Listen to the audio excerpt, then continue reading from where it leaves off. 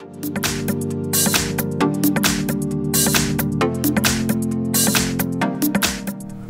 everyone, here we've got Xiaomi Redmi Note 10 and let me share with you how to change the screen timeout on this device.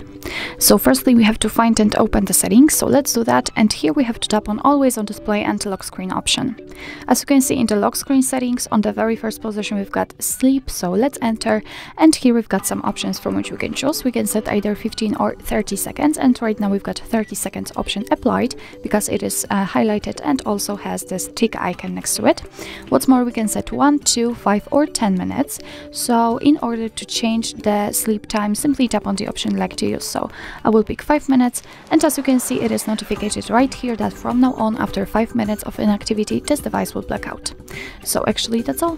This is how to set the screen timeout in your Xiaomi Redmi Note 10. Thank you so much for watching. I hope that this video was helpful, and if it was, please hit the subscribe button and leave the thumbs up.